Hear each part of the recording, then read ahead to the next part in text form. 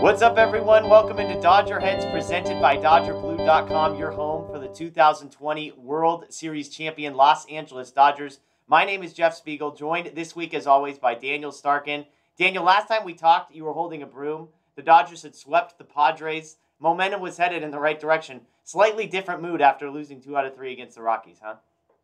Yeah, definitely a much different mood. I guess this weekend was, a bit of a reality check for the boys in blue. They're not going to just skate by and beat all these teams. The Rockies, their record might not be great, but they're a feisty little team. They played hard, and they came out and won 2 out of 3. And honestly, it was a big missed opportunity for the Dodgers because, the Giants also lost 2 out of 3, and we know how. Yeah. Few and far those losses are in between, over the last month, how hard it's been for the Dodgers to make up ground in this division. And this weekend was, a perfect opportunity to do so. Even if you just take 2 out of 3, I'm not even asking for a sweep, but you take 2 out of 3, you pick up a game, you're only a game and a half out. That would have been nice. But of course, it didn't happen. The Dodgers are still 2.5 back, and they got a big week ahead. This might be the biggest week of the season coming up right here, so it's time to get back on track, because if they play, specifically if they hit the way they did over the weekend this upcoming week, then it's going to be a bad week. Absolutely. Well, lots to talk about today, and we will get to the week series against the Braves and then the Giants. Braves, one of the hottest teams in all of baseball, and then the Giants, of course, the best team in baseball. So here's the plan for today. We're going to do a quick week recap in just a second. I've got a question of the week that I think is going to frame us up. We'll do stock up, stock down. We'll do weekend quotes. We'll talk Clayton Kershaw injury update. And then, as I said, we'll do a little Braves and Giants preview as well. So let's talk weekend review. Again, the Dodgers sweep the Padres. We've got the 16-inning deal on Wednesday. We don't need to rehash. They come into the series against the Rockies. Momentum is high. It feels like things are headed in the right direction.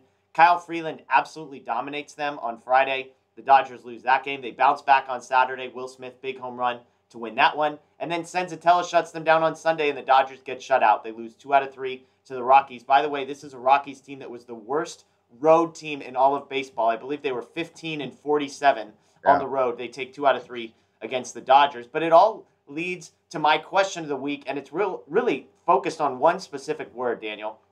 My question is this. Are the Dodgers playing and managing with enough urgency? Urgency is the word that I can't get out of my head after the last few days, and I'll give you 3 reasons why I ask, and we can go through these one by one. The first thing, and if you follow me on Twitter, I was fired up about this when I looked at the lineup yesterday. The lineup decisions communicate to me that it's possible that the Dodgers do not have the requisite level of urgency to climb back on this 2.5 game deficit with 31 games to go. Okay, with 31 games to go. This was a quote Dave Roberts said. Mookie Betts enters into the lineup on Thursday, and he says, you've got 3 outfield spots, 4 very good players. I think it's me divvying up playing time, giving rest to each guy, which they're going to need at some point. A little bit of a rotation. I've got some good options. Since Mookie Betts has come back, he says 4 outfielders, 3 spots. Billy McKinney has played twice in 4 days over that stretch. So on Thursday, Mookie is back. Max Muncy is out with back tightness. Chris Taylor, regular day off. Friday, Max Muncy, precautionary, held out again. Albert Pujols takes his spot. Cody Bellinger gets a day off. He doesn't count as a regular. He counts as the outside guy looking in at this point. Saturday and Sunday are the big ones, though. You know that you've lost Friday. You know that you're 2.5 back. The Giants are playing a good Braves team, that you have a chance to gain ground. What does Dave Roberts do? Corey Seager gets a day off. A.J. Pollock gets a day off. Sunday, Justin Turner gets a day off. Will Smith gets a day off. And Mookie Betts gets a day off. I joked on Twitter, the Dodgers have a full all-star lineup available for Dave Roberts. He absolutely refuses to use it. I get that you want to rest guys. I get that injuries are heightened this time of year. But to me, it feels like we're going to have a healthy team playing in a one-game wild card if Dave Roberts continues to make decisions about the lineup the way he has. Do you see things the same way I do, or am I missing something here? I guess I see like both sides of this, right? Like obviously you want your best guys in there every day. Like this is crunch time here. We're sitting here on August 30th. So the calendar is about to turn to September, and the Dodgers are not in first place, and they're 2.5 back. It's not like they're 1 game back, and that could change tonight either. Like they're still 2.5 back. The Giants are not slowing down. So I get it. You want to be urgent, but I also see the other side where it's like, basically every single one of these guys has been dealing with some sort of injury, like at some point this season, and the end goal is still to win a World Series, not necessarily to win a division, not to win games this week, or whatever. I I get that part of it. And if we're being honest here, like a lot of these guys that were getting days off, part of that is also because they've been slumping. Like it's not like Justin Turner has been tearing the cover Yeah, off the ball recently. Mookie Betts, who just came back from injury, I believe he's like 1 for 13 since he came back. And you also with him, he's probably the most understandable of the totally. bunch, I'd say, because you just got to manage the hip injury. You already mentioned Bellinger, who doesn't belong in the conversation with regulars. So I guess there are some scenarios where it makes sense to sit a guy. But there definitely are some where it hasn't made sense. Like, Chris Taylor is an everyday player. He's shown he could be an everyday player. AJ Pollock has been, the best hitter in baseball over the last month and a half. He could also play every day. So I guess, I see both sides, but I definitely think Billy McKinney in the lineup 2 out of the 3 games against the Rockies. That's a little bit too much for my liking. Like maybe one game is fine. Like get him in there, get him some at bats. But I feel like he's being like treated like on the same level as like Yep. the starters in the outfield. Like, hey, we need to get McKinney these at bats, and I just never have really quite understood that. So a little too much McKinney for my liking. But I still think there's a way like to still put a really good lineup out there every day and still be able to bench, one of your regulars and let them get some rest. Dave Roberts mentioned how there's 4 outfielders for 3 spots or whatever.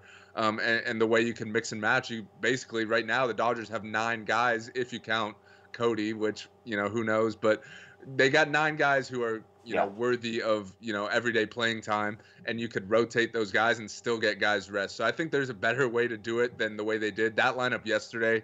To me, there should never be McKinney and Barnes in the Yep. same lineup, in my opinion. You could have one of them in the 8 hole, and that's perfectly fine. But to me, when you start having both of those guys in the lineup and Yep. Cody, who's been just as bad, if not worse, than those guys this year, that's the bottom of your lineups looking very, very weak right there, and you're not going to do much damage.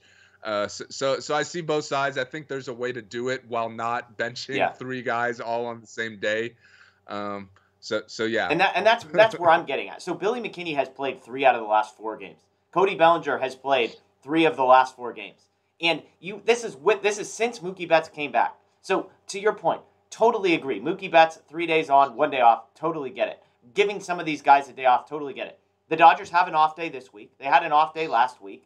And you have 9 guys for 8 positions.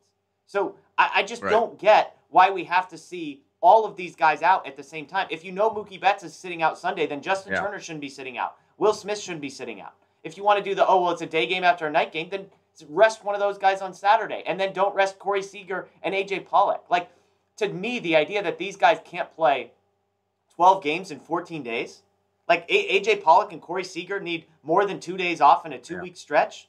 Like Justin Turner, okay, Right. he's getting up there in age. But like Max Muncy, I understand back tightness, sure. But like Chris Taylor, Corey Seager, AJ Pollock, Will Smith, even, like, those guys need more than 2 days off in a 14-game stretch. I just don't see. I don't get it. And this is crunch time. And I Yeah. understand, to your point, hey, we're playing for a World Series. Well, if they end up in the wild card game, their World Series odds drop by about half, if not more. And so that's the part to me where it's like, I don't know. I mean, I recognize Dave Roberts has won the division every year. He's used to having the best team. I'd have to go back and look. I don't know what kind of division races he's been in. I definitely don't think he's been 2.5 games out with 31 games to go. Maybe I'm wrong. Maybe I'm forgetting one of the last 6 or 7 years where he's had to deal with that. But man, I don't like. He justifies it like, well, of course Turner's sitting on Sunday. Well, it's like, okay, well, if you knew that, then why does Will Smith's off day have to be today? Why is Mookie's off day today? Why is Seager and Pollock the day off before? Because Seager and Pollock both come in as pinch hitters, and Corey Seager stays in the game. So you're telling me he could come in at the end of a game and get 2 at bats, but he can't get 4? So to me, it's just frustrating when the offense is struggling as badly as it is. And totally fair point. We're going to talk about in a little bit. These guys haven't been great. So it's not like Corey Seager's hitting 500 and getting benched. But like Trey Turner's playing every day. A lot of these guys are playing every day. It's just some of them aren't, and that's the part that doesn't make sense. So for me, the lineup is number one, where I'm frustrated and there's some urgency. The second piece to me is the rotation, and this is an interesting one. A lot of people, this is chatter going on about this because we know the Dodgers have one series against the Giants. It's upcoming this weekend. The Dodgers had an opportunity to set their rotation up so that against the Giants you would get Urias, Buehler, and Scherzer. The 3 days of actual starting pitchers rather than bullpen days. By the way, it would have kept all of those guys on normal rest. So it would have been a normal 5-day rotation. Urias, Buehler, Scherzer moves everybody up slightly. The Dodgers do not decide to do that. They decide to give everybody an extra day of rest, which means that Max Scherzer will not pitch against the Giants. To me, this one's more defensible than the lineup thing, but still, you've got 3 games, the most important games of the season. I know Urias' pitch count, but Buehler and Scherzer especially, to me, it's more defensible, but it still, to me, feels like a team that doesn't realize exactly what they're up against. Yeah. This one, I'm with you on this one. I think, to me, well, you said this is more defensible. I'd say this is probably not less defensible, but this one, like, to me, this is the easier. Like, we could have just done this and it would have made perfect sense.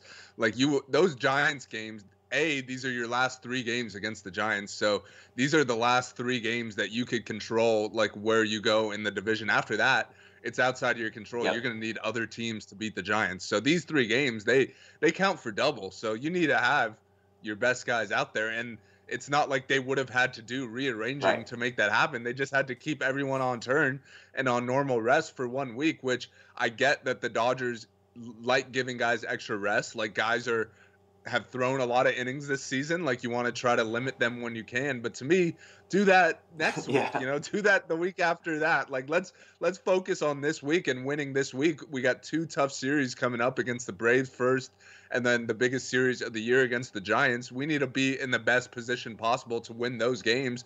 And guess what? If you win 5 of those 6 games and sweep the Giants or whatever, then you're in first place, and now, your destiny is in your own control. Now you just have to win. You don't need to hope other teams beat the Giants or whatever for you to make up ground. And then who knows, maybe from there you take all the momentum and start to build a bit of a lead. And then, the last 2-3 weeks of the season, you got a comfortable lead and you could skip guys or you could move guys back to limit their innings or whatever. To me, now is just not the time to be doing that. Like, as we've talked about, this is crunch time right now, especially the series against the Giants. Like, I've said it a couple times. That's the most important series of the season right now. You got 3 games to try to knock them out and try to take over first place. And to me, to not have Max Scherzer pitch in that series, like, that just seems ridiculous to me. That's why you go out and get a Max Scherzer. That's the whole reason, is so he could pitch in those games and win those games. Like, great, you got Buehler and Julio going in 2 of the games, which is what you want. But now we're looking at the difference between Max Scherzer in the 3rd game and a bullpen game with, I don't even know who it's going to be. Andre Jackson. David Price set up as the opener on Friday. Okay, so David Price, who hasn't been great as of late, if we're being honest. So to me, that was just a huge missed opportunity. I get wanting to limit guys' innings, like, especially, Buehler and Julio. They both are pretty much at their career high in innings, but at the same time, we need to beat the Giants, and I want, our best guys out there to beat them. Yeah, and again, like, I can't emphasize enough, we are not asking the Dodgers to do something crazy. We're not saying, hey, throw these guys on short rest so that you set them up for the Giants. It was normal rest. Like, everyone would have gotten 4 days off in between starts. They missed the opportunity. And again, these are just the decisions where I get the long-term view, but sometimes it feels like we're not used to this because we're not used to these games being as urgent and as important over the last few years. Exactly. It just feels like they're getting cute. It feels like it's saying, we're just going to continue doing things the same way as if we were 8 games up in the division, when the reality is we're 2.5 games back and destined right now for a 1-game wild card playoff in which you could face a guy like Luis Castillo in that game. So that was number 2. Number 3, to me, I'll be honest, like, Sunday, I had a lot of stuff going on. I wasn't quite dialed in. I woke up Monday morning to the news that Justin Turner pitched a scoreless 9th inning last night. I didn't even know what to think. The Dodgers threw Kenley Jansen in the 8th inning of this game on the 3rd straight day. And then Justin Turner in a 5-0 game, an important critical game. Okay, so let me break this down. Here's some Dave Roberts quotes. Quote, "We had some guys we wanted to stay away from. When you're down 5-0 and you've got 3 hits through 8 innings, to use a leverage guy in the 9th, I didn't feel good about that. Talked to Justin. He was on board with saving the pen. I've gone on and on about Justin, blah, blah, blah. As for Kenley, I just felt to stay away from Blake to potentially give us 1+ on Monday. Kenley was on board with doing that. It wasn't any kind of role reversal. It was more of how are we going to get through this game the best way we can." Justin, he was asked a follow-up question. He says, basically, hey, normally you don't use a position player in a 5-0 game. Quote, "I went to him the way we leaned on Alex Vesia to get him in this game and have him down the next day or two against the Braves, in a game that, in my opinion, unlikely we were going to win given how we performed the last couple days. Think about that for a second. Unlikely we were going to win based on how we played the last couple days. It saved a leverage arm. I would do it again if the situation presented itself. So I looked this up. This season there have been 10 games at least. This was just like the top games, but there have been at least 10 games in which a team has won with less odds to win, to come back and win. Those weren't games featuring an all-star lineup against one of the worst bullpens in baseball whose closer is imploding. To me, this is indefensive. I mean, like, there is no defense of this one. None. 5-0. You're the Dodgers. You have an all-star lineup. The Giants have lost and you need this game. It's not 10-0. It's not 16-0. It's 5-0. You've just pitched Kenley Jansen back-to-back days right before it. I mean, this to me is the perfect picture of, like, we're not even trying. You threw in the towel. Yeah. I had to do a double take when, like, the TV comes back from commercial and, like, Justin Turner's on the mound. I was like, I'm with you. This was, you know, the least defensible to me. This made no sense. And you got to kind of look at it as with the Jansen thing involved in it too, because, like, on the surface, like, you're down 5-0. Like, if you want to save your bullpen, like, you got an important week coming up, like, fine. Like, I don't agree with it, but, like, fine.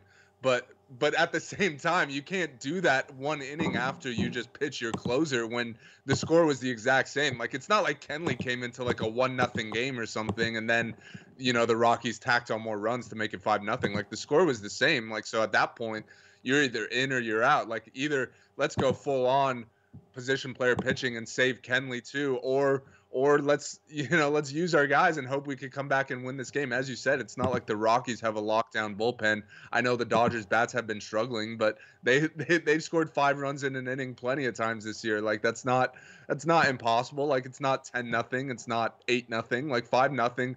Teams come back from that all the time. So to me, you either got to go one way or the other. I would have went the way of let's pitch our guys and hope we could come back, because as you said, with the Giants losing yesterday, that was a golden opportunity to pick up a game right there.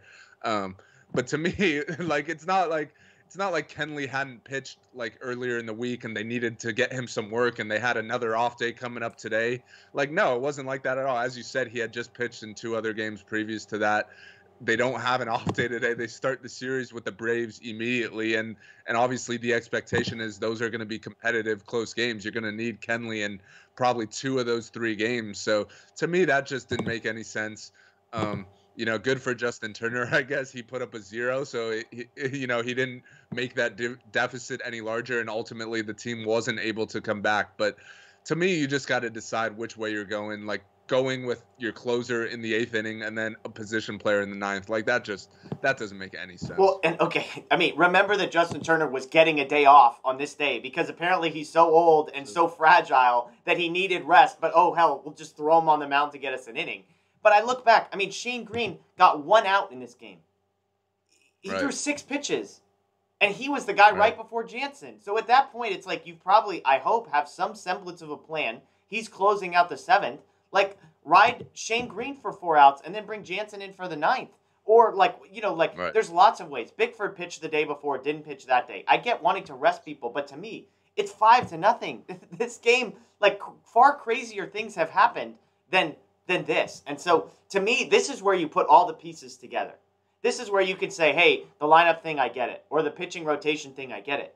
But then you put the pieces together and you say, but how do you explain the pitching rotation piece where they don't make an effort to set up against the Giants, and yet they're still resting everybody offensively? Or why are they setting Justin Turner? Like, those 3 together paint the bigger picture to me of just ultimate levels of frustration. Because, again, the word I'll use is urgency. I don't see it. And I'm watching the Giants not lose enough games. And there's only 31 games in the season, and if we're not going to be urgent now, when are we going to be urgent? My worst nightmare is this 1-game playoff, and it feels like Dave Roberts and friends are very uninterested in behaving in such a way as to give themselves the best chance to get out of that game. That's just me. So when I put it together, that's the frustration for me as a fan. I'm guessing I'm not alone in that, but man, it's hard for me to watch and stay engaged on a daily basis when I don't feel like my team is giving the best. I'm not even talking about effort. I'm not saying these guys aren't trying. I'm saying before they even start to try, the decisions that are made are not setting them up for success. Yeah, yeah, and to me, it comes down to management. You hit it on the head a couple minutes ago when you said, they're managing these games like they're up 8 games in the division instead of back 2.5. Which, if they were up games or up 8 games, then all these decisions would make a lot more sense. Like obviously, you're looking ahead to October, but unfortunately, they don't have that that luxury Yeah. right now, and they're managing like they do. But hopefully that changes. Like I'd hope they understand the importance of this week, especially. Like you got a hot Braves team coming in, and then right after that is the series with the Giants. So that all that stuff was all fun and dandy, but now it's time to really buckle down, and we got to win these games. There's no later at this Right. point. The time is now. Yeah, maybe September. Maybe September 1st is the day Dave Roberts flips the switch. And who knows? Like, right, if I want to be optimistic. That's 2 days away. Yeah. And maybe the optimist is, hey, they're resting these guys because from here they recognize this is a big week and nobody's been sitting out. Like Turner, Seager, Mookie, all those guys are playing all week long. I think they said with Muncy, Right. he's planning on playing the entire week. So maybe that's it. The pitching thing's hard to explain. The bullpen thing's hard to explain. So maybe it's just gearing Right. up. Like this is the last day of that stuff. And we're turning the page, and Braves and Giants, and it's just full steam ahead. We'll see. I mean, we'll talk Cody Bellinger in a little bit and whether they're actually going to bench this guy every single day as they should, but remains to be seen. So you let us know in the comments below. Am I crazy? Are the Dodgers managing with the right amount of urgency? Let me know below. Let's shift gears a little bit. We'll go to stock up and stock down. I'll start this one with a trivia question for you, Daniel. Do you know who leads the National League in Fangraphs wins above replacement? Overall? Hitter. Yep, yes, hitters. No, I'm not sure. He's a Dodger. Yeah. I would guess Muncy, but I don't know. He's been slumping Trey recently, Turner. so probably not anymore. Trey Turner, Oh, number okay. 1 in all of the National League in wins above replacement according to Fangraphs. I think Fabian Ardaya mentioned this in his article. He's sort of a dark horse MVP. Nobody's ever won the MVP switching teams. Trey Turner has done it. He's first in Fangraphs WAR. He's fourth in Baseball Reference WAR. Obviously, Tatis is slumping.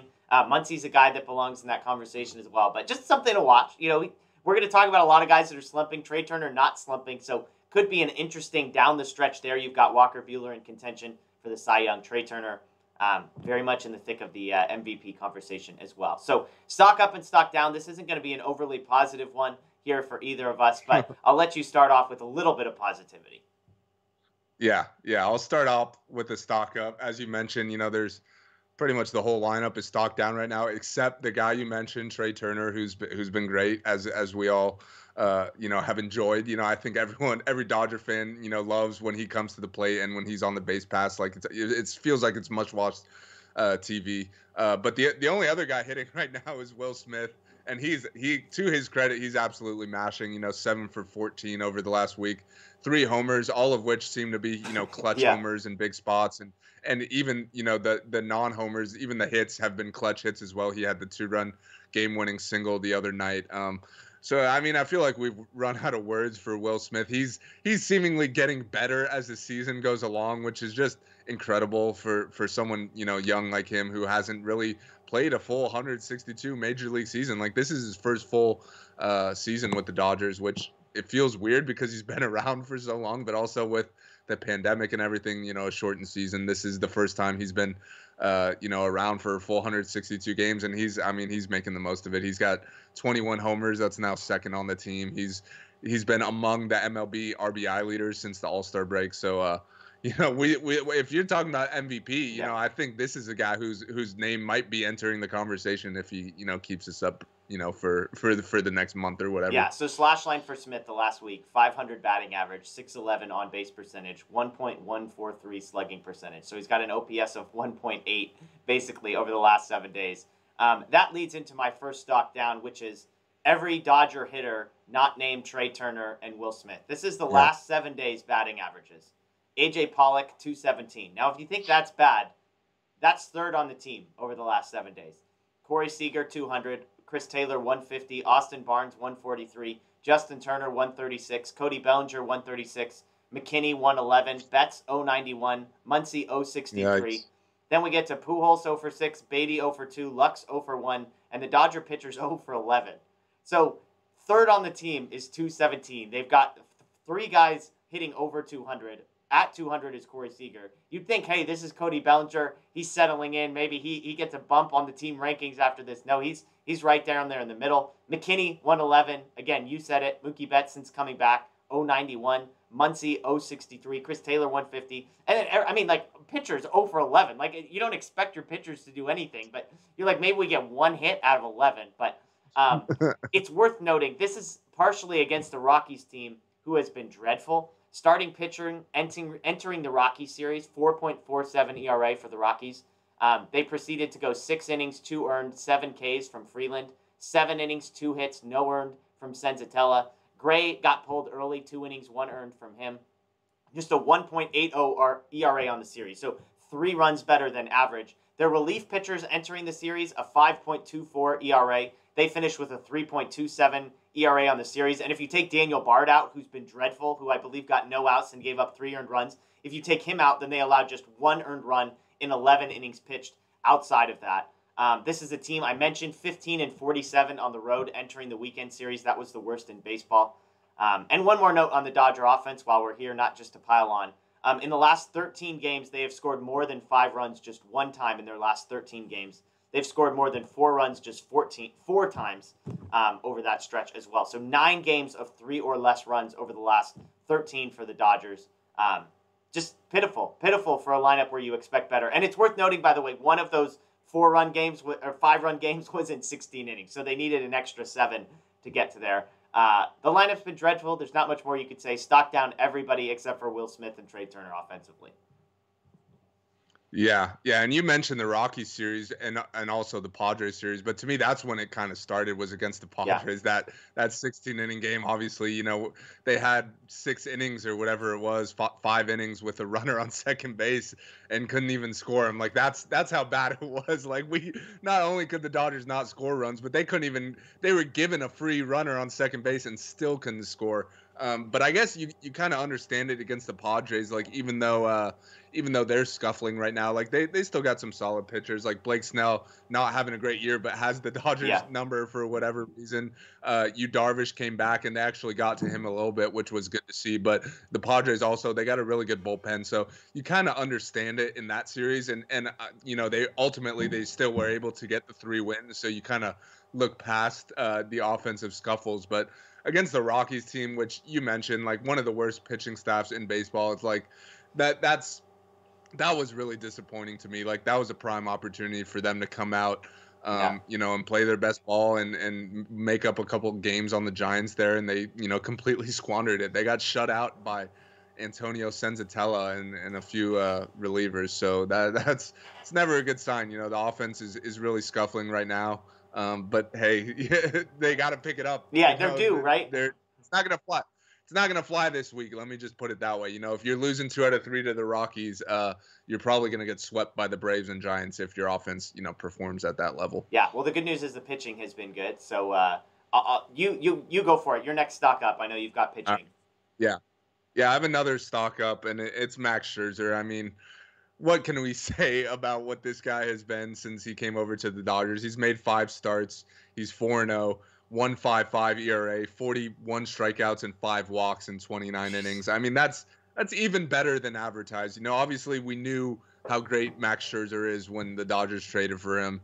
But he's been even better. You know, they've won every single game he's pitched. He's pitched deep into games. You know, he went 7 2/3 against the Padres the other night, which was obviously a great sign after going 16 innings, you know, the night before. You need length there, and he gave them exactly what they needed. So, you know, we had a little discussion on our live show the other night.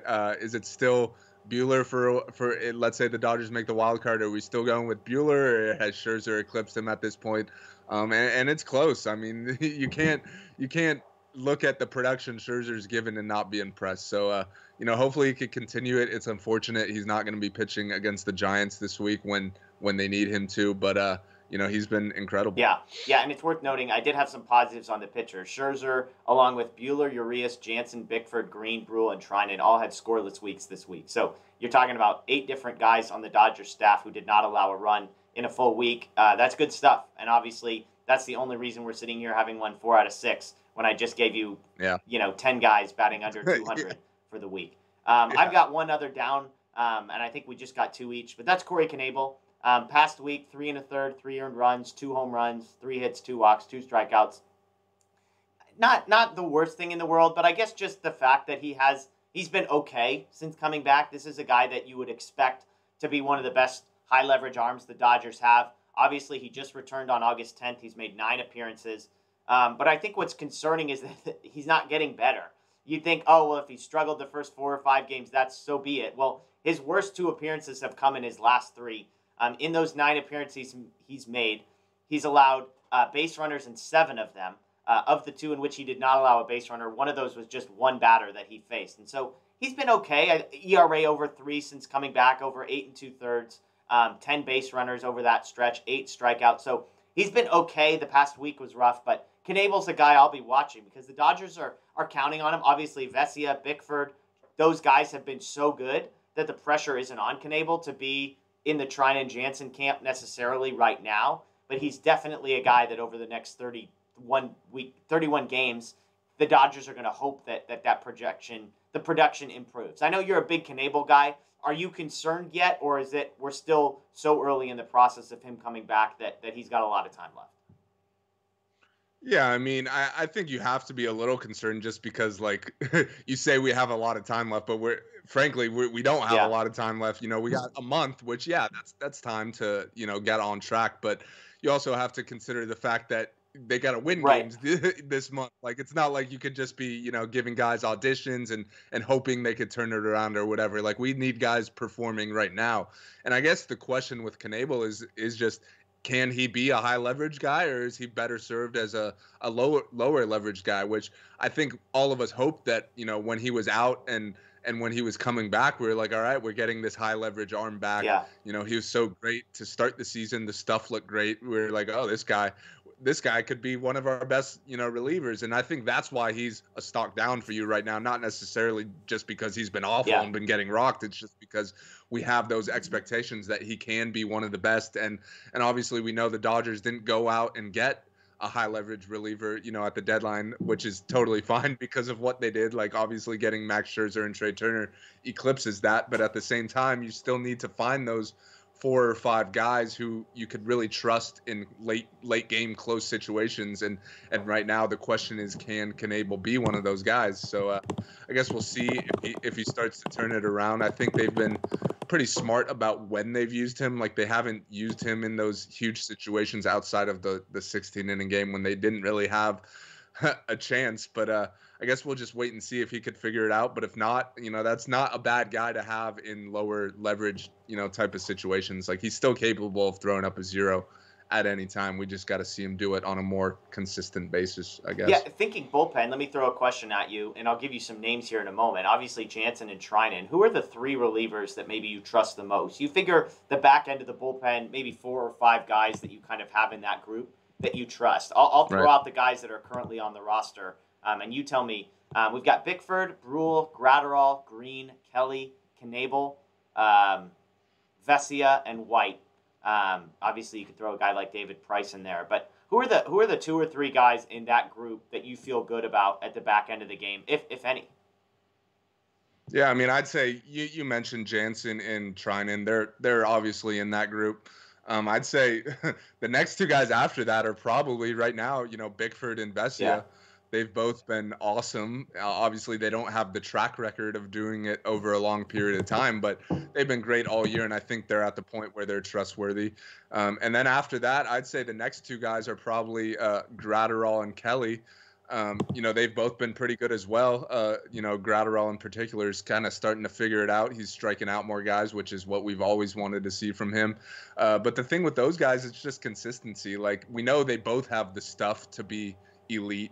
Obviously, they both throw 100 miles an hour, so that you can't go wrong there. But just a matter of, being consistent and going out and doing it every time. So I think that, they can potentially move into that top group. But right now they're kind of in the middle, which if those guys are your middle guys, like you're in pretty good shape, I'd say. Yeah, I was going to say Kelly is the fifth guy for me, and I know he just came off of, one of his worst, not one of his worst, just a not great performance the other day. But yeah, I mean, and that's, let me ask you one follow-up. How do you feel about that group? I mean, if I tell you, okay, Bickford and Vesia, the way they're pitching right now, those are your third and fourth best relief pitchers.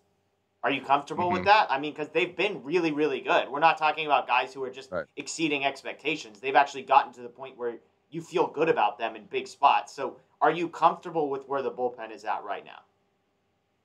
I think to me, in a perfect world, you would have one more guy in that group that you could trust, and that would be Knable for me. Yeah. Like ideal in a perfect world, he starts pitching how we know he's capable of, and he's added to that group, and then you feel a lot better about it. Yeah. I think right now I feel good about it. Like all those guys have been pitching really well. You threw out the stats. The Dodgers would not be winning games the way they are right now if it wasn't for their pitching. The offense has been that bad. So I think you feel good about it, but obviously you like to feel great. You like to be like, oh, we got a lockdown bullpen that we could go to at any time. They're going to hold any lead. And, I don't think any team has that. Even if you have three of the best relievers in baseball, there's still the possibility, of something going wrong. So I think I feel good, which is, not bad right now, but I think it still could get better. I think if Knable, starts to show what he can, that's another arm added. Then you start to look at starters as well. Guys are coming back, Kershaw, Danny Duffy, Tony Gonsolin, and then you start to say, which of the starters are going to be in the bullpen as well. Maybe David Price moves back to the bullpen. Who knows? Maybe if Kershaw can't get built up, then maybe he's, a long reliever or something, which I don't think that's in their plans at all. I think he's a starter, but you never know. Like if time's running out and it's the back half of September and he can't get built up, you got to contribute any way you can. So I think they have the arms to be an elite bullpen. Right now they're a really good bullpen, which you'll take, but let's just hope before October some of those other guys, come on, and then that's if you could add two more guys to what they got right now, that's the best you're gonna get. Yeah, and Victor Gonzalez, another name who maybe there's optimism and hope that he could sort of regain some form in the next month or so. I don't think we're optimistic about it, but I think we've seen him do it. But Duffy's another guy that you mentioned. I like the quote that you gave me. I feel good, which is not bad. So that's the hard hitting analysis that we're here to provide. I feel good about it, which is not bad. Anyways, hey, you get 35 minutes into a show and it's just free flow and there's no editing here, so that's what happens here. I've said much stupider things than that. Well, let's shift gears. Let's go to some quotes. And we're not trying to be negative here, but we'll start with everybody's favorite topic of conversation in Dodger world right now. Cody Bellinger. Daniel, you might be shocked to hear this quote from Dave Roberts. But, quote, the at-bats are much better. He's getting unlucky. When you're where Cody's at, you want results any way you can get them. He's working really hard and fighting, which I love. He's competing, which I love. The results, it's going to turn. It's going to turn. When it does, I've said it before, it's going to be fun to watch. I'm just going to let that one sit there for you. I have some feelings and opinions on this one, but I'll turn to you. Quote, the at-bats are much better. He's getting unlucky. Agree or disagree with our friend Dave Roberts? I mean, I like the optimism, but I don't necessarily agree that the at-bats have been all that much better. The numbers are what they are. Obviously, they're not good at all, but I don't know. I haven't seen a large, increase in at-bat quality out of Cody. There's been times where he puts up good at-bats, but it's not consistent enough for me to be that optimistic, I guess. I'd say I've been the optimistic one on Cody on this show pretty much all season, but at some point you can't keep saying it's gonna turn around. Like it has to turn around. Like here we are. It's about to be September. He's now been playing for a while now. Like it's not like he just got back from injury last week or anything. So I don't know how I feel about that. I think hopefully, with all their guys being healthy now, hopefully we see those rest days, few and far in between moving forward, and that leads to Cody probably being in the lineup less. But yeah, to me, the at-bat quality hasn't been super high. Yeah, it's Major League Baseball, Dave. It does not have to turn around at some point. Like you don't just get to be a 250 hitter just because you're working hard. I don't get it. Right. I don't get it. I don't see any improvement in the at-bat quality. He looks just as lost. He's swinging through just as many pitches. He's walking just as little. He's striking out just as much. Every time someone sees him hit a home run, they think he's turned it around. And I've said, I almost think those home runs are hurting him because it just convinces him that somehow what he's doing is working when it is clearly not. I don't blame Dave Roberts for saying any of this publicly. He has to. I just can't believe that he actually thinks this and believes this in his heart of hearts. That the hitting staff is watching video and breaking down tape and sitting with Bellinger and saying, no, you're doing great. Keep it up. I did some numbers on this. I was joking with you before the show. I've been negative on Cody Bellinger for a while. Maybe that's because I've had to sit with him on my fantasy team for the whole year and figure out whether or not to drop him or not, which I'm afraid to do. So yesterday, Cody Bellinger makes an unbelievable catch in center field. An unbelievable catch. It was great. It's exactly why he's out there. He plays great defense.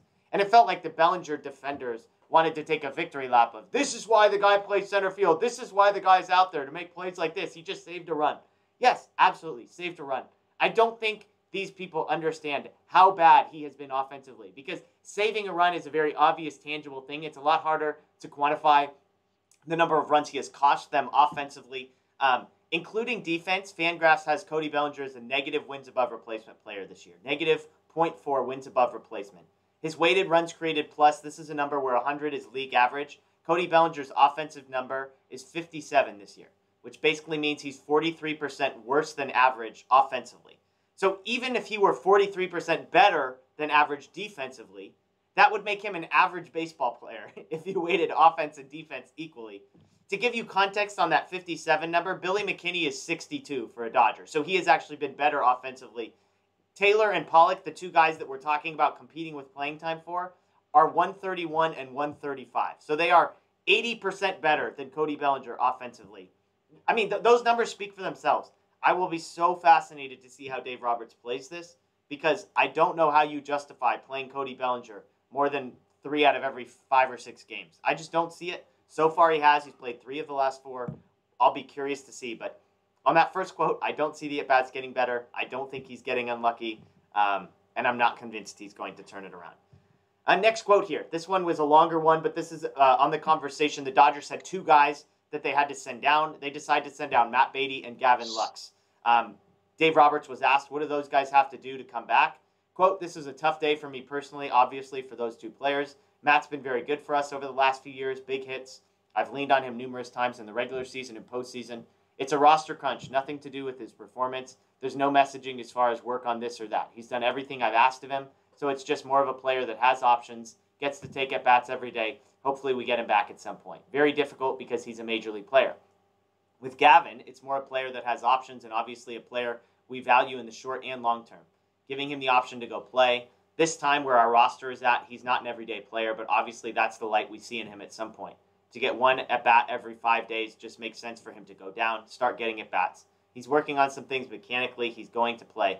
Again, difficult conversations, but the bar is pretty high. Interesting note about this is that he went on to say that Gavin Lux is going to play third base and right field when he goes down and plays in the minors, which I think is interesting because you compare him to a guy like Billy McKinney and say, well, can he give you, close to the defense of McKinney, which presumably far better offense? One last question on Lux. Roberts was asked, has the perception of what his ceiling is changed this year? Quote, no, I don't think so.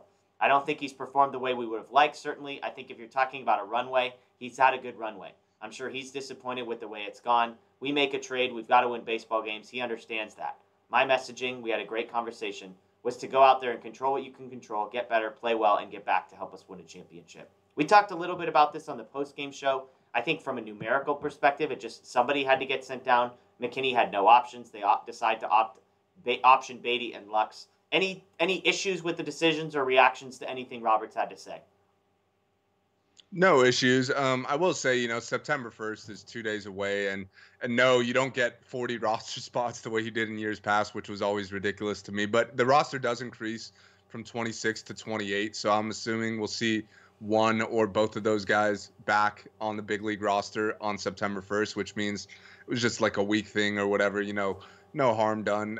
I understand why they had to do it. Part of the reason was they were coming off that 16-inning game. They needed an extra arm, the following day. But for me, with Lux in particular, it makes more sense for him to be at AAA right now. He needs to be getting at-bats pretty much every day. He's still young and developing. And also, you talked about the positions. He's going to be playing third base and right field, which are brand new positions for him. He's a shortstop and a second baseman. So and ideally, you allow him to play those positions at the minor league level where the stress is relatively low. Yeah. And he gets more experience there. And then when he comes back up to the big leagues, you have a guy who's capable of playing those positions. Because I think what we saw, I think it was like a week or two ago, when Gavin Lux first came off the IL, like he was put in the start at third base, the very first game. And we saw how that worked out. He made a couple errors. Obviously, we know his throws in general aren't great no matter where he's playing, and moving from second base to third base is not going to help that. It's only going to hurt that. So I think him getting more time to get acclimated to those positions while getting at bats every day makes, a lot of sense. It's not like he was making a huge impact at the big league level that's like, oh crap, like we're missing Gavin Lux right now. Like our whole offense is slugging, but if only we had Gavin Lux over the weekend, like we would have swept the Rockies. Like, no, that's not the case at all. So makes sense for him. I'd say Beatty will probably be the first one to come back because to me with him, he's not really a developing player. Like he is what he is, whether he's getting everyday at bats at the AAA level or coming off the bench in the big leagues, there's not a whole lot of difference there. He's proven to be a solid bench bat at times, but nothing, extraordinary. It's kind of similar to Lux. It's not like they were missing him over the weekend or anything. So we'll see him soon. But I think Lux, honestly, we'll see when he comes back up. I think they would probably want to give him at least a couple weeks to kind of find his footing, because to me, to send him down and then bring him back up a week later after playing like 3 games or something, that doesn't make, a huge difference or anything. So, yeah. And keep in mind, Zach McKinstry, another guy that's down at AAA right now who's in the same conversation. So you said it, a couple spots coming. You would imagine one of those is a bullpen arm. If the bullpen is so taxed that Justin Turner needs to pitch in a 5-run game, then you would hope that we get a bullpen arm there. But, interesting to see how that plays out. One last one on the quotes, then a Kershaw update in a week, a preview of the games ahead. I'm curious your thoughts on the opener. Dave Roberts was asked about Gratterall starting on Friday. Gratterall pitched 1 inning, gave up 2 earned runs, and then was piggybacked by Andre Jackson, who went 4 2/3, allowing just 1 earned run. He said, quote, as far as the idea of the opener, it's let Brewstar take the first 3 or 4 hitters, have Andre Jackson, go through a certain part of the order a couple times. In our opinion, it just gives him the best chance to maximize his pitch count, which is kind of 80 to 90 pitches. The Dodgers went with an opener Friday and Saturday in Gratterall and Knebel. Friday, it didn't work. 2 earned runs, down 1-0 before your starter ever comes into the game. Saturday, it worked okay. Knebel, 1 2/3, no earned runs. David Price, 3 2/3, 2 earned runs. Sunday, interestingly enough, a same situation. They opt to go with Mitch White right off the bat, and he gives up a home run to C.J. Cron in the first inning. So this isn't necessarily a playing the results situation here. I understand the thinking on Friday. Hey, the opposing team's best hitters are in the 1 through 4 holes. So let's get Gratterall, who's a better pitcher than Andre Jackson, for 1 inning. Let's get him against those, and then bring Andre Jackson in. I wonder if that messes with a guy like Andre Jackson, who's a starter. David Price, probably a little bit more flexible, but not being able to start the game, come out of the bullpen, etc. Just briefly, what are your thoughts on the opener as a whole? Do you like the Gratterall and then Jackson move, the Knebel and then Price move, or would you prefer that they just go with the standard, let Jackson throw 90 pitches and then go from the bullpen from there? Yeah. So I used to be not in favor of the opener at all. And to me, the reason was when you look back at that one Mitch White outing where he tosses 7 1/3, scoreless relief appearances. And we talk about how taxed the bullpen has been, right? Like that night could have been a case of if you start him and he pitches the same way he did, maybe he goes complete game, or maybe he gets through 8 innings and then you save I know they only used one guy. I think it was Justin Brule in that game, but you would have been able to save him because Mitch White, has it going and they were up big or whatever. So that to me is why I never liked the opener, but in my opinion, it makes sense the way they did it over this past weekend. Like you said, when you look at that Rockies lineup, like the top 4 was actually not bad, and then it kind of falls off after that. So in this case, so let's use Andre Jackson. He's not going to face the order 3 times. If he starts the game, he's probably going through the order twice, and then you're going to bring in a reliever in the 5th inning or whatever when the top of the order comes up. But in this scenario, because you use the opener to get through the top of the order once, he could face the bottom of the order 3 times while only facing the top of the order Yeah. twice. And that might buy you an extra inning or so. So to me, it makes sense in that scenario. I get what you're saying, like as far as mentally, like Andre Jackson's been a starter, the adjustment to being a reliever. I don't know if that has an effect at all. Like I guess that depends on every individual kind of.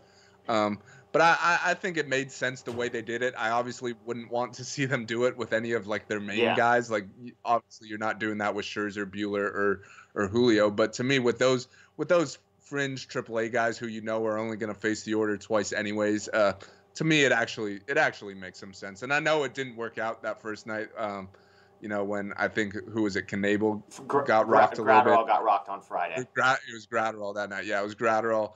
But that just didn't work out. You can't really look at that and say that's the reason why you lost the game. And also, you also can't look at that and say if we would have started Andre Jackson and brought in Gratterall in the 5th or 6th or whatever, like the result would have been any different. Yeah. Like who knows? Maybe he gets those homers in the 6th inning if he's pitching, and then it's the same scenario. Yeah, the concern is for the bulk guy, right? The concern is how is the bulk guy impacted by this? And Andre Jackson pitched fine. Now, I think the numbers are misleading. He's giving up a ton of base runners, only 1 earned run, so be it. So that kind of worked out. Like, to me, it's less about how does Gratterall pitch in the 1st and more about how does Jackson pitch 2 through 7. Sure. Price, way more flexibility with him. He's been out of the bullpen. He's a vet, so not worried there. It's interesting to me that then Sunday, though, you go to Mitch White right out of the gate. So you have this plan with Andre Jackson, and for some reason you treat Mitch White radically different. I don't know what the thought process there was.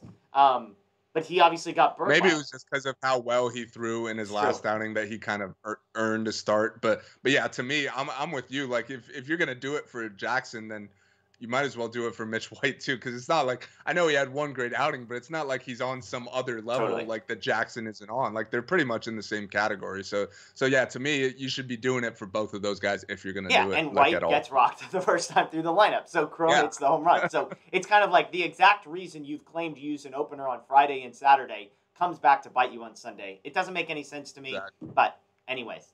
One last thing before we get to the week preview. Let me give you a Kershaw update. This is from Mark Pryor about a bullpen that Kershaw threw, I believe, on Saturday.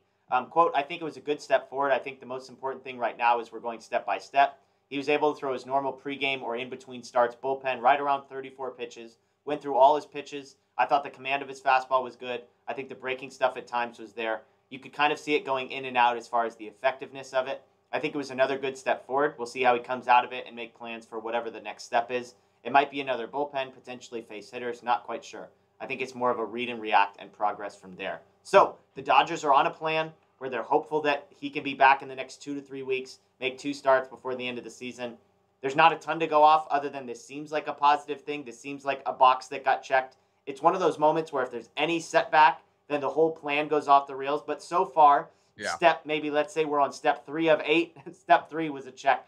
So good news there from Kershaw. Anything else that you've seen or heard that makes you pessimistic about his ability to build back up? Or so far it seems like things are on track?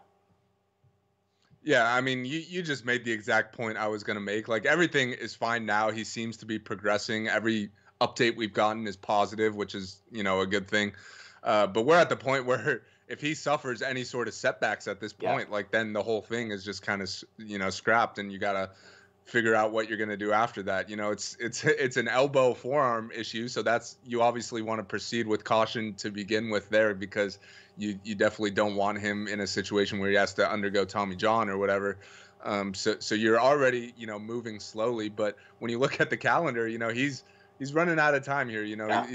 If he wants to come back as a starter, the building up process, that takes time too. And he's not even facing hitters yet. So he's still probably a week or 2 away from that. And then he's going to have to take 2 more weeks to build up, which means he's probably only going to start 1 or 2 games to end the regular season before the postseason. So, if everything stays on schedule, then they're fine. They'll get him back, and hopefully he's healthy and ready to go for the postseason. That's all good. But we're at the point where if he suffers any sort of setbacks at this point, then his season could be done, or we'll have to talk about him maybe coming back in some sort of relief role, which, I don't even know if you feel comfortable with that. If he's dealing with an arm injury, like, you don't want to have him in a completely different routine. Like, he's been a starter his whole career. He knows exactly how long it takes him to get loose or whatever. And, when you're in the bullpen, you don't exactly have that luxury. Maybe they could find a way to script it out for him. Like, you're pitching the 6th and 7th innings of this game, so you have as much time as you need to be ready. But that's still not a perfect scenario. Yeah. Like, they want him to come back as a starter. So hopefully he continues to progress. He's like I just said, all the updates have been positive to this point, and that's all you could hope for. Yeah. We don't know exactly what he's feeling or dealing with, but we could just hope that everything stays in the right direction from this point forward. Yeah, and a positive news on Tony Gonsolin. He seems like he's about one step ahead of Clayton Kershaw. I believe he threw a 2-inning bullpen session of some sort and came out of it positive. So those are both guys that, if you're looking at the starting rotation, would be huge boosts to the team if either of those guys could be your number 4 starter come postseason time, or even come stretch time. Because again, we're not just talking about the postseason. We're talking about a team that's going to be in a fight not to have to play in that wild card game. Yeah. One other good news from the week, A.J. Ellis saying Clayton Kershaw going to retire a Dodger, which if there's one source that I trust outside of the Kershaw family, it's probably A.J. Ellis. So good news there. Let's close. We got a few minutes left. Let's look at the week ahead. The Dodgers start with a 3-game set against the Atlanta Braves. The Braves, one of the hottest teams in baseball, dating back to August 3rd. They've won 18 of their last 23, so 18-5. They just took 2 out of 3 from the Giants. Over that stretch, their starting pitchers are 3rd in baseball in ERA. Relievers are 13th. On the season, big picture, they're 8th in runs scored per game, just a tick under 5. And the starters is where the change has been. On the season, they're 11th in starting pitching ERA. As I said, over the last 3 to 4 weeks, they're 3rd. The matchups, Urias versus Smiley, Buehler versus Morton, and Scherzer versus Fried. So some good matchups there. This is a really good team. As you said, I mean, this isn't the Rockies and the Padres. We're talking about a next level up type of matchup here with the Braves. So before we get to the big series against the Giants, anything about that matchup that jumps out to you when the Braves come to play the Dodgers? Yeah, I mean, you laid it out. The Braves are playing good baseball right now. I think everyone kind of thought, like, when Acuna went down, like, oh, like, this just isn't the Braves' year. Like, they're just going to kind of fold and be done. But that hasn't been the case. They made some solid trade deadline acquisitions. One of them was our good friend Jock Peterson, who made a nice catch in right field the other day to save a game and beat the Giants. Yeah, right. That catch probably should have been easier than he made it look, but he still made it. But the Braves are playing well, and this is an important series. You gotta kind of keep things going in the right direction. The Giants, they're playing the Brewers this week, so that's another tough opponent for them. So you hope the Brewers could go in there, take care of business, win 2 out of 3 or whatever, and then if you win 2 out of 3 against the Braves, you pick up a game. You're a game and a half back going into the weekend series against the Giants. I think that's an ideal scenario right there. Obviously, we'd like better. We'd love a sweep and the Giants to get swept, and then we're in first place going into the weekend. But I don't think that's realistic the way things have kind of played out recently with how well the Giants are playing. So if you could pick up a game, that puts you in a really good spot going into the weekend. And I know it won't be easy. You mentioned the Braves starting pitch, and that's probably been the biggest reason for their turnaround. I haven't looked who the Dodgers are going to see yet, but pretty much all their guys have been thrown well. Charlie Morton and Max Fried have both really stepped up their game in the second half. So should be a tough series. It's a rematch of the NLCS. So, the Braves are probably coming in with some extra motivation after blowing the 3-1 lead in that series. So, yeah, it's not going to be easy, but I definitely think you have to take at least 2 out of 3 just to kind of keep things going in the right direction. Yeah, Smiley, Morton, and Fried are the 3 that the Dodgers are expected to see. Okay. The Dodgers have played the Braves once already in Atlanta. They lost 2 out of 3 in that series. Charlie Morton, 5 innings, 2 earned runs in one of those games, and then Max Fried, 6 innings, 1 earned run in the other. So both of those guys have pitched well against the Dodgers. Again, though, you've got Urias, Buehler, and Scherzer. Those 3 guys on the mound, right. You need to win 2 out of 3. It doesn't even matter who the opposing team is. That leads us to the Giants. We've talked about the rotation and how it's going to stack up. Price expected on Friday versus Desclafani, Urias versus Cueto, and Buehler versus Wood. We know Giants pitching has slipped a little bit. You do get Urias and Buehler. Obviously, Friday, you feel really not great about the pitching matchup there. But, I mean, looking at this one and you say, okay, you got a day off Thursday.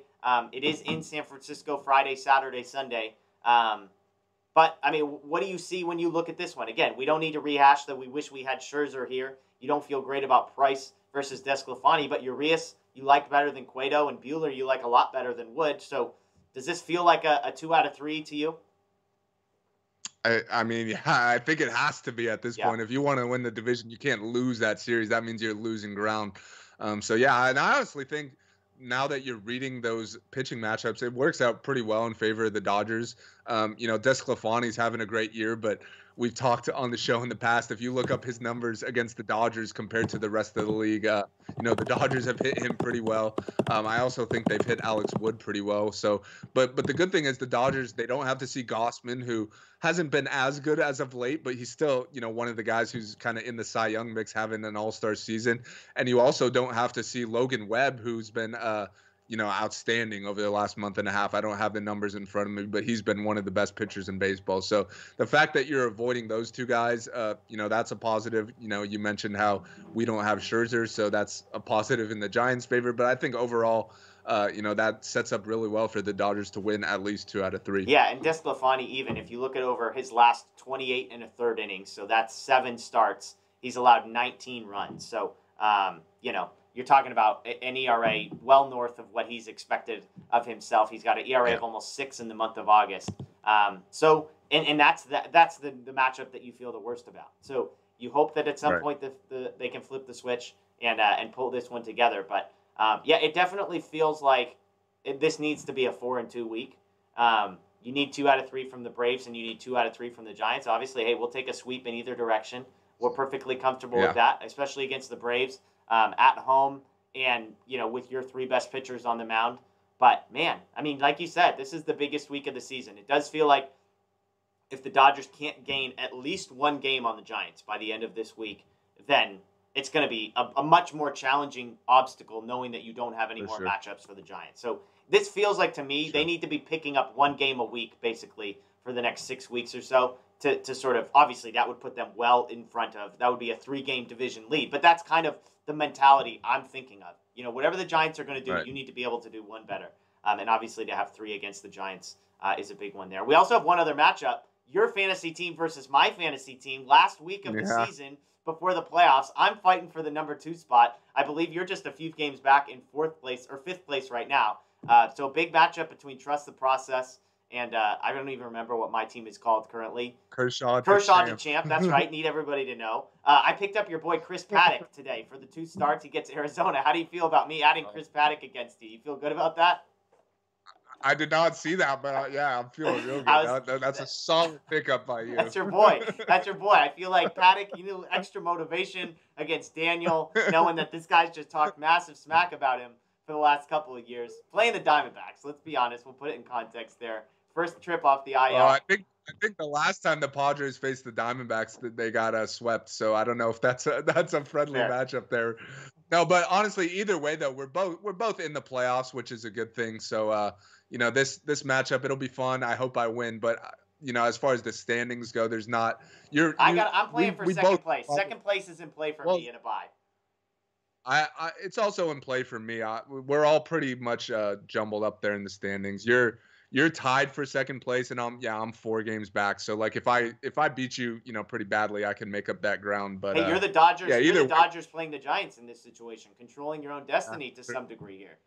So there you go. True. But yeah, either way, we're both making the playoffs. Though we've both overcome adversity to be in this spot. Specifically from our Dodgers players, you've had Cody Bellinger just racking up over 4s in your lineup all year. I used my 1st-round pick on Trevor Bauer. And I offered we almost traded. I almost traded you Bellinger for Bauer, and I don't know who would have been. I think you ended up like, I feel like you could at least, you dropped Bauer at least. Bellinger's still taking up a roster spot for me. Yeah. That trade wouldn't have worked out for anybody. What a disaster. Anyways, all right. Hey, a couple things for this week. Thursday is an off day for the Dodgers. Matt Moreno and I are going to be on this channel live doing a preview of that series. So be sure to put that on your schedule. I think we're going to throw something out there. I can't remember what time we decided on, maybe 7:30 or 8 p.m. on Thursday. So be on the lookout for that. And then we're probably going to do a live post-game show of some sort on Saturday. I know Daniel's out of town this weekend, so it might be me and Matt. It might be me and somebody guest filling in. We'll see, but hoping to do a live post-game on Saturday Daniel and I will be back next Monday, breaking it all down and looking ahead to the final stretch with no Giants games on our schedule. So, as always, we appreciate you joining us. Check out DodgerBlue.com for the latest Dodger Blue 1958 everywhere on social media. That's Daniel Starkand. I'm Jeff Spiegel. We appreciate you. Subscribe. Ring the notification bell. We'll see you later this week. Lots of content coming ahead of the Giants series. And again, hopefully we get a 4-2 week, maybe even 5-1, pick up a game on the Giants. The best team holding a trophy high in the air. The Los Angeles Dodgers, champions of the baseball world.